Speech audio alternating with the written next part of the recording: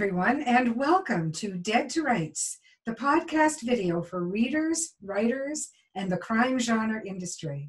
I am delighted with our episode today. We'll be bringing you a chat with Maureen Jennings, author of the very popular William Murdoch series, which, of course, as you all know, has been made into a wonderful TV series. And everyone I know thoroughly enjoys it. So you're going to love hearing from Maureen Jennings today. Before we get to that, I've got to remind you all that we have an anthology coming up in the fall. And now that we're in season 4 of Dead to Rights, I can tell you a little bit more about it. It's going to be featuring such wonderful writers as Joan O'Callaghan and Rosemary McCracken and Lisa DeNicolets. And also M.H. Calloway will be appearing in it. And we have a number of newer writers as well. So I'm really looking forward to bringing that out. It's called A Grave Diagnosis, being brought out by Carrick Publishing in the fall of 2020. So watch for that. And now, without any further preamble, please welcome to Dead to Rights, Maureen Jennings, author of Heatwave and the very popular Murdoch series. Hi, hello. Hi, Maureen. How are you? I always consider it's a miracle. I know. It's really a miracle, isn't it? Yeah. Well, it's really good to see you, I have to say, and welcome to Dead to Rights. Thank you very much for asking me. I'm happy to converse. Are you in your living room? I love looking at you.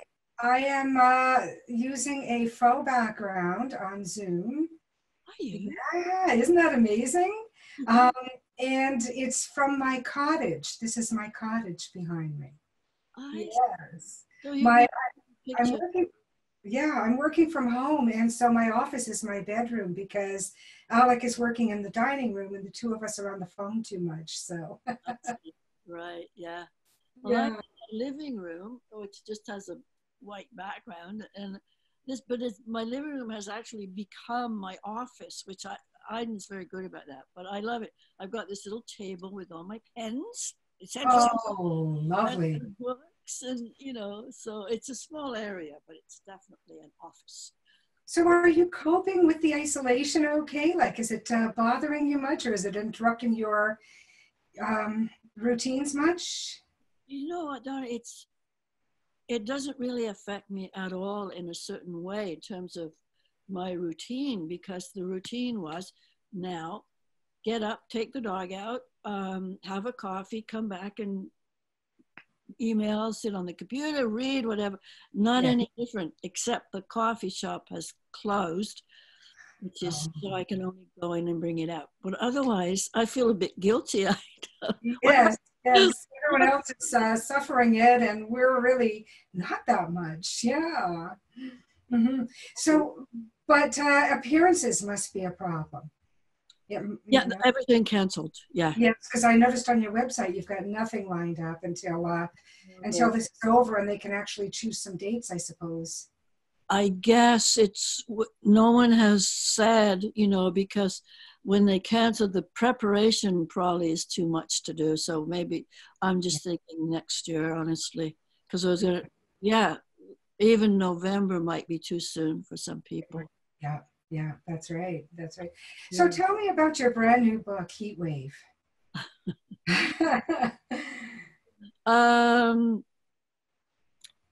Well, it's 1936, set in Toronto, 1936, with a female protagonist. And I must say, I enjoy doing that a lot. Mm-hmm. She's a private eye, which they did exist for sure. And living in the same area of Toronto where everything else is happening.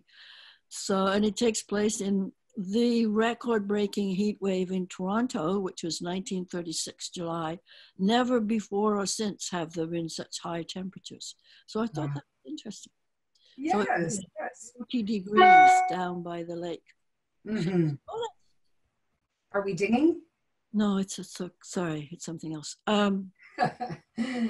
Anyway, so it's about that, and I decided to try to continue the world of Murdoch. So in this book, his son, who chronologically is about 40 now, he's become a detective also. So he's kind of in there. But basically, Oh, he was that's there.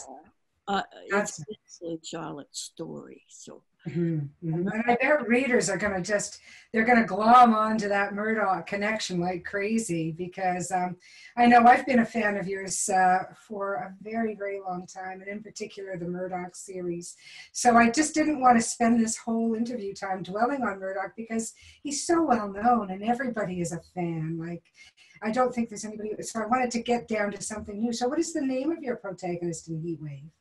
I'm sorry, say that again? What is her name? Oh, Charlotte Frayne. Charlotte Frayne, she's 30. As she puts it, she's on the other side of 30. So I was trying to capture that attitude of the time, like over ill, Yes. which, of course. And she got this job as a private investigator because I was always a huge admirer of Sarah Paretsky and Sue Grafton. Mm-hmm. V.I. Warshawski and Kinsey. Yes.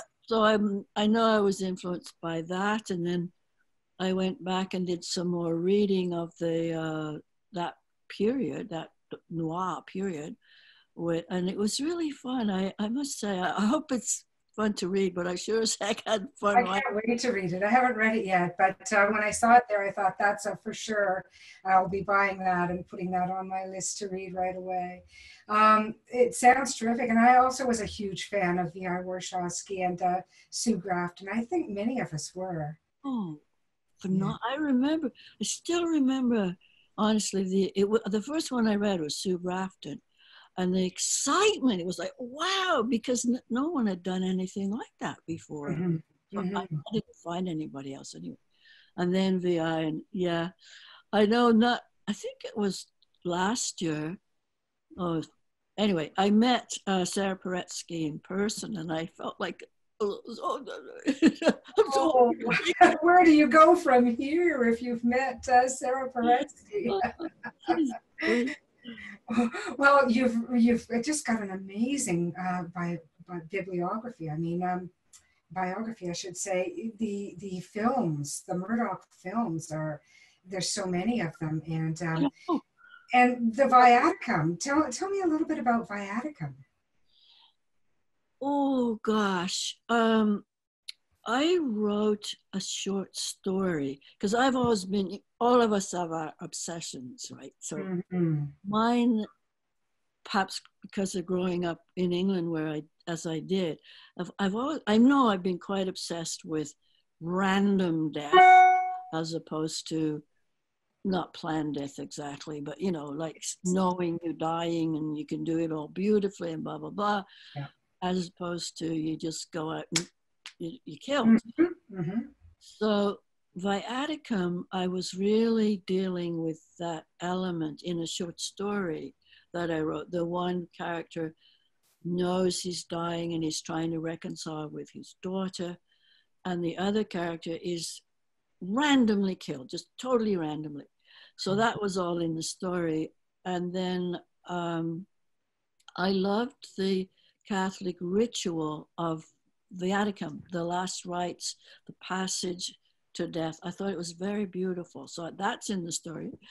And then we met a wonderful woman called Lara Dans, who is and wants to, I think she is now, to be a director.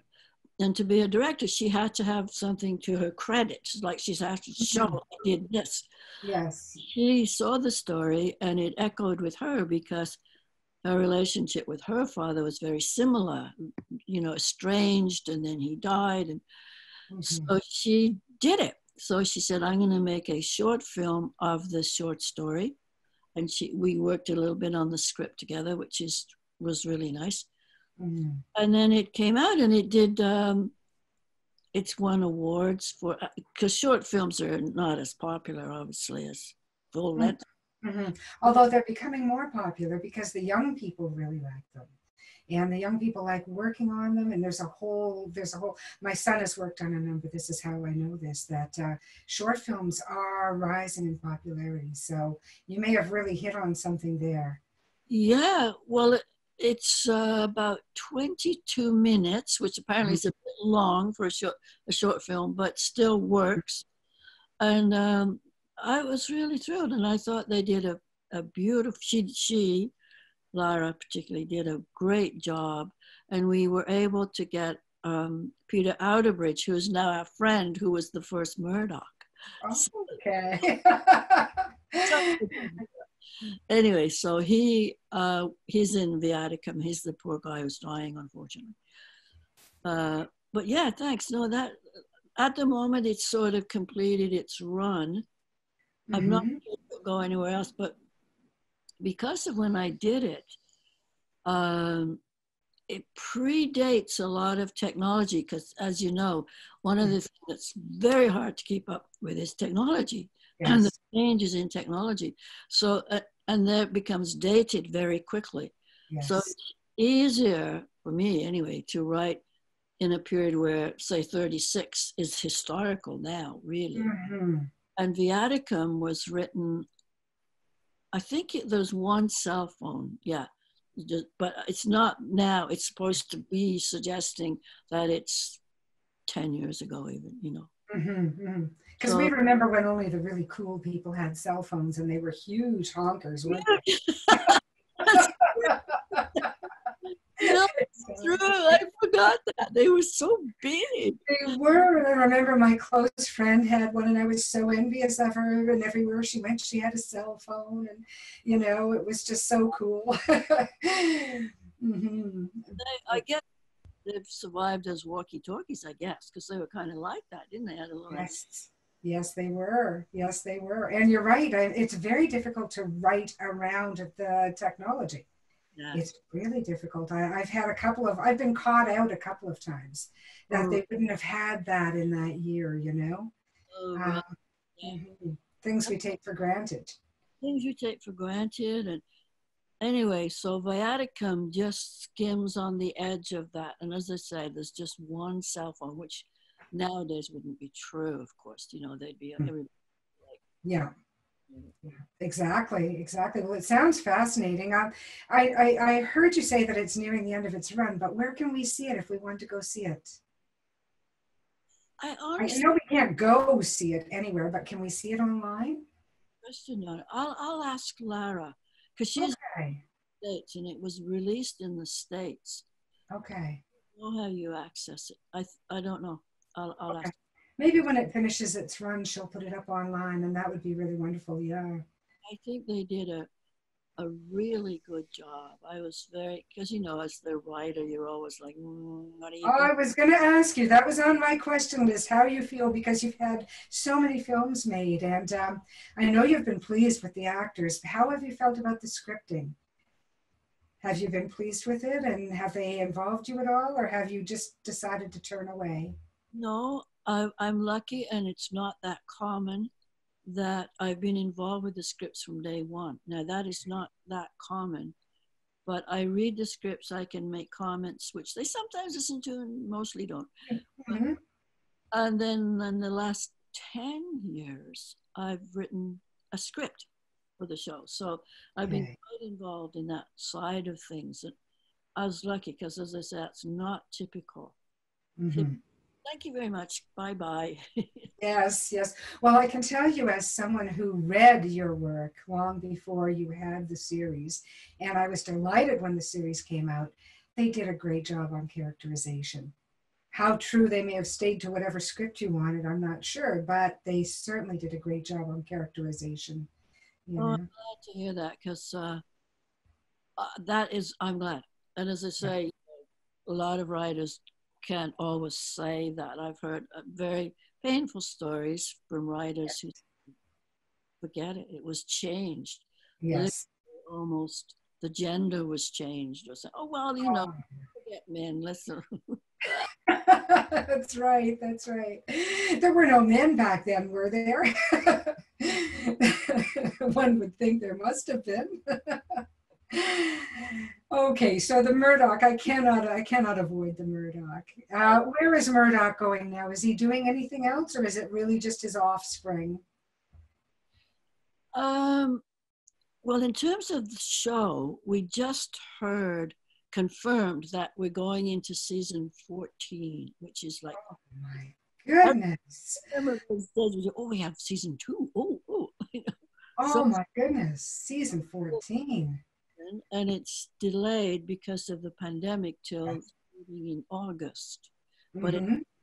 happened. CBC said yes, it's going to happen. And I am toying with the idea of, the book that I just finished, which will be out hopefully in November, is in the same PI series. Mm-hmm.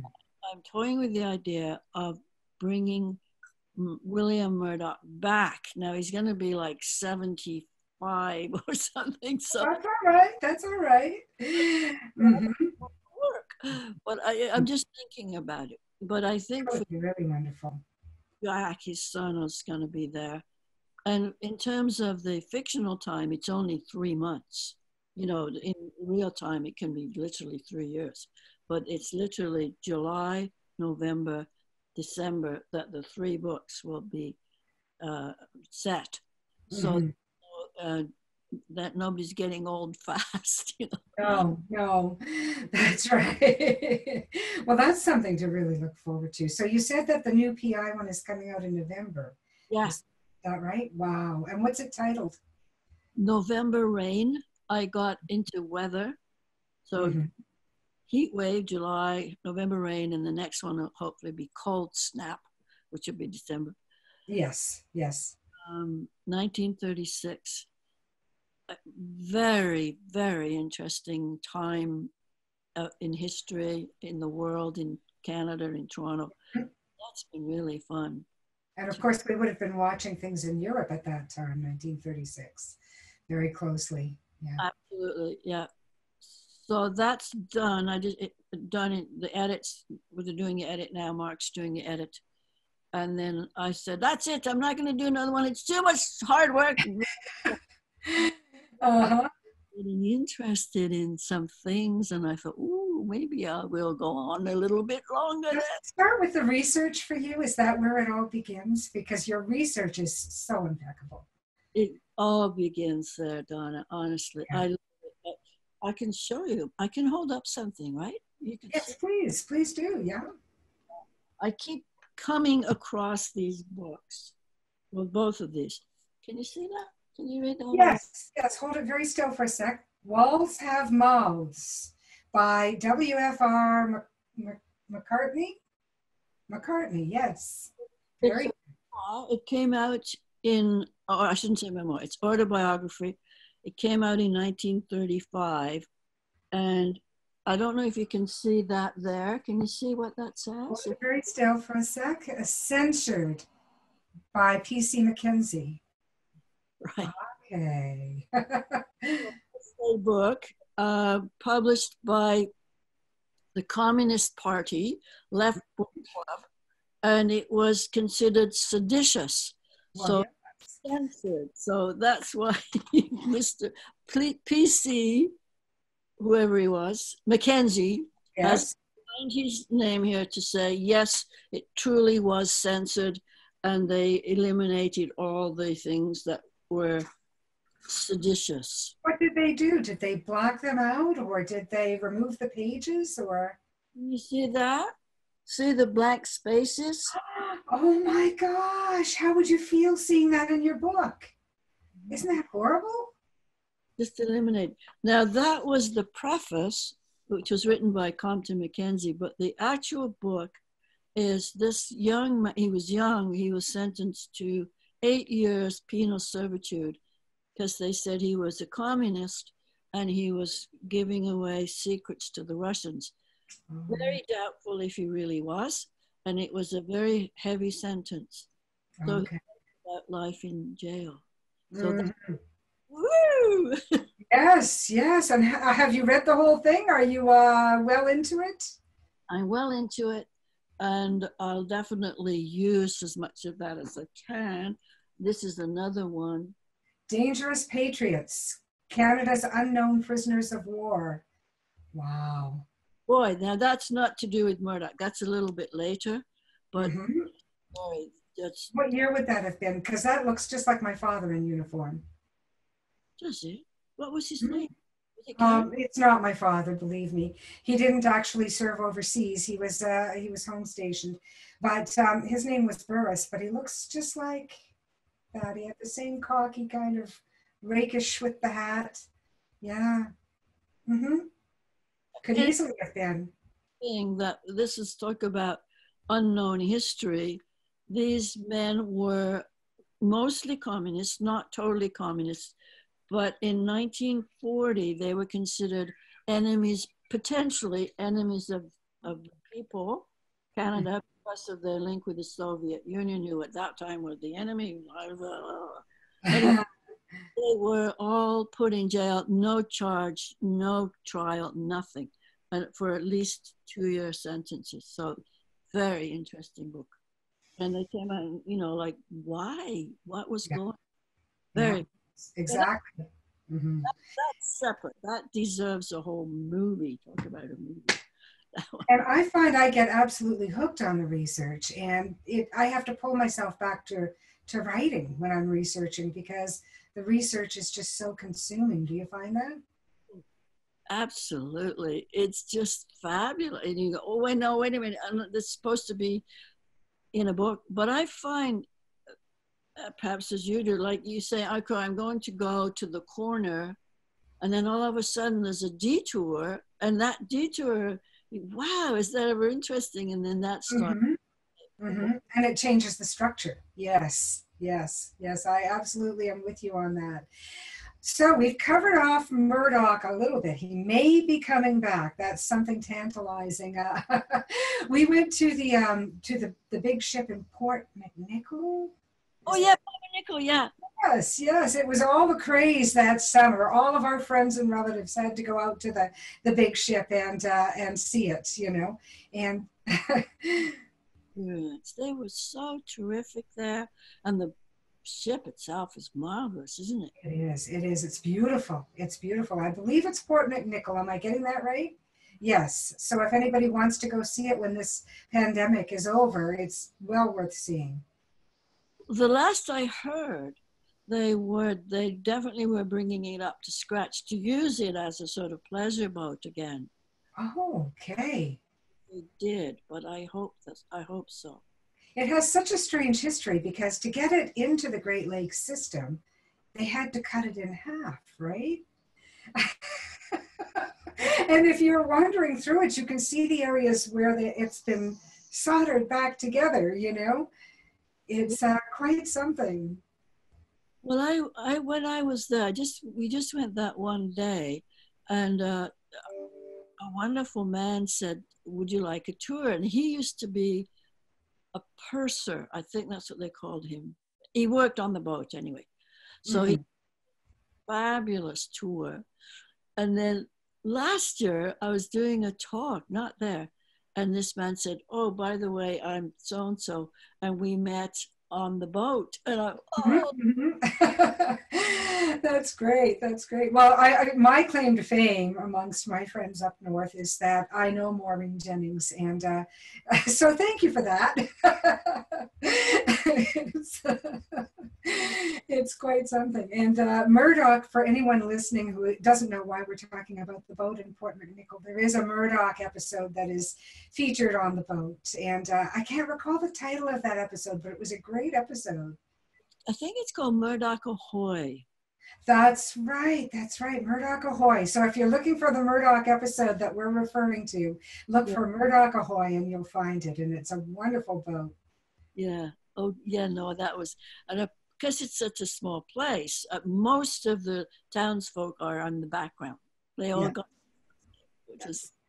Now, I try to have a tough question for every writer, and my tough question for you, you may want a second to think about it. What's the biggest joy, the biggest pleasure that was unexpected to you in your writing life? Oh, gosh. There've been a lot, actually. I know, I've been following. There have been a lot. Okay, maybe something like this early on, maybe only book 2. Someone said to me that she had been keeping watch by her father's bedside, who was dying, and she found my book by accident, and it had sort of got her through the night. And I was terribly touched by that, because certainly I know that reading for me as a child was an escape. It was a place to go where which was secure. Yes. And when people say that to me, when it feels like the books have become part of their life, that's a deep, deep joy. Mm-hmm. Mm-hmm. Even if people say, someone said to me once, I don't know why those nuns didn't allow him to see his sister, you know. But even that as a critique, I mean, it tells you that they're so engaged with the characters, doesn't it? Yeah, They've invited them into their lives, and that's just a beautiful thing. yeah. No, that's been really nice. You made a little throwaway comment there about reading being an escape as a child, and I know it definitely was for me too. I wonder how many writers do you think had that experience where reading was A their lot, alternate universe, really? yeah. Hmm. I mean, I still love books like it's the real book, you know, like, Yes, yes. uh, yeah, no, I mean, where I grew up, which was pretty working class, would never occur to anybody to be a writer. I didn't know writer. You just knew Mhm. and there was a name on the book. Yes. And, oh, for many, many years, it just never crossed my mind. But you also were saying that you didn't even think of being a writer until what age did, if you don't mind? Well, um, gosh, older. It just wasn't there. I was reading, I was loving books. Um, I don't know, actually. Good question. Was I 40? I must have been in my 40s when it suddenly almost occurred to me, well, maybe Mhm. I could write a book as opposed to Mhm.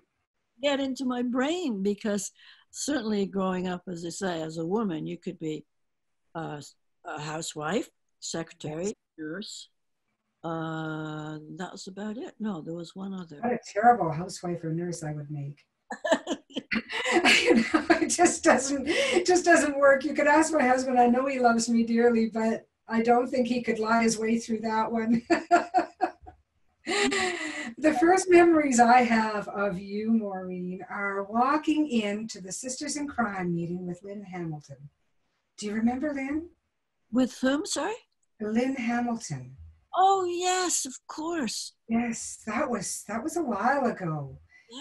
We started at, well, there was Rosemary Aubert, Mhm. Lynn, me, and we literally published at about the same time. So we sort of saw ourselves as growing up together.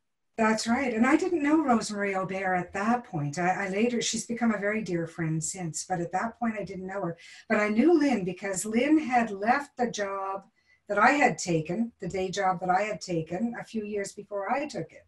So we had that in common, working for the same company and in the same position. So I kind of got to know Lynn a little bit that way. And she wrote that Antiquities series, remember? Fabulous series. Absolutely Yes, fabulous.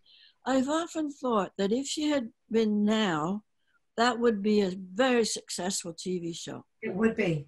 This is, Yes, well, we can't, it's too expensive because they'd have to move locations. But I think it's yes. a fabulous series. Yes, and it was so colorful. The series was very colorful. Yeah, wonderful. Maureen, it's just been such a pleasure. I mean, I could keep you here talking for the rest of the afternoon, but I'd better let you get back to your other endeavors, and I'd better get back to mine. But thank you so much. You've absolutely made my day. I can't say enough about how grateful I am. Thank you so much. So let's stay in touch and Yes. continue out there in the world at some point soon, I think. Yes, yes, we'll all be allowed to go out. We're getting out for daily walks, but that's about it. Hmm. Yes. And how is Murdoch, by the way? He's around somewhere. Hang on. He's been a good boy. If I didn't have the door shut here, my Darcy would be right up on us. I want to thank Maureen Jennings for joining us today on Dead to Rights. Very gracious as always. I am such a fan, and I'm so starstruck to have Maureen on.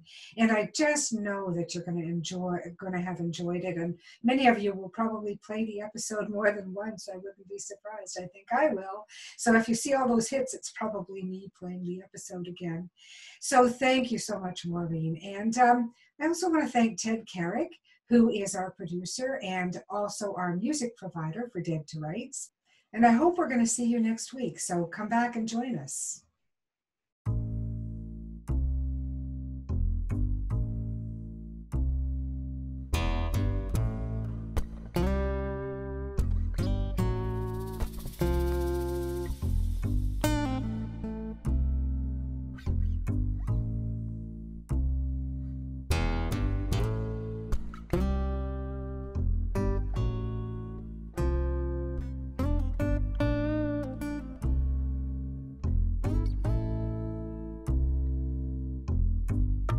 A dusty road, man alone.